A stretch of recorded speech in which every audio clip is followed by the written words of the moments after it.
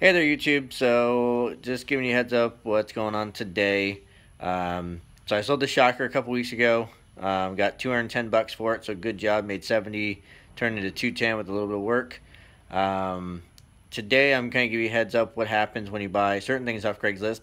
I bought 2 scuba tanks at 59 bucks, so 60 bucks first investment, and then it cost me to hydro them.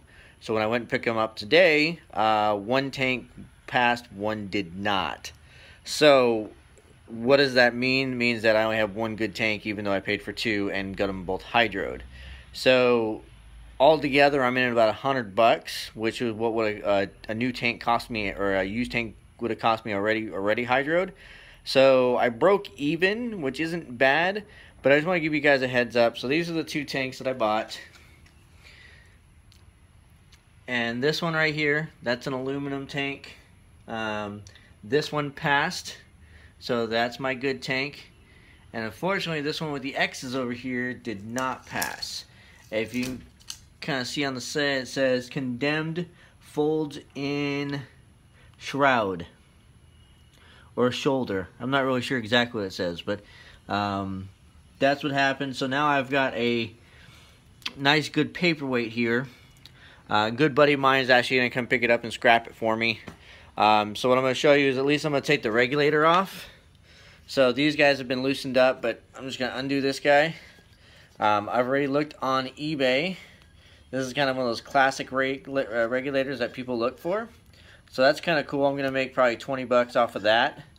So all together, I mean, I didn't lose out that bad. But it was a little bit of disappointment. I wanted to have 2 tanks so I could try and sell one of them. C'est la vie. I mean, that's kind of what this is all about. Sometimes we gamble and you spend some money and you're gonna lose some money. So at this point, I said my buddy's gonna come pick this up, scrap it for me. I'm just gonna let him keep the money. I'm not that worried about it.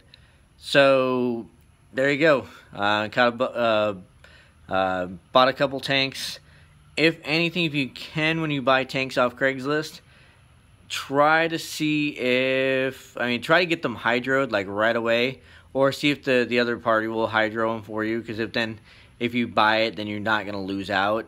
But I took a gamble. I broke even. I'm not that sad or mad or anything like that. So I just want to give you guys a heads up.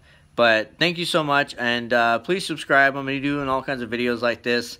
Show you the facility that I drop it off to, and it's not too bad to get the tanks hydroed.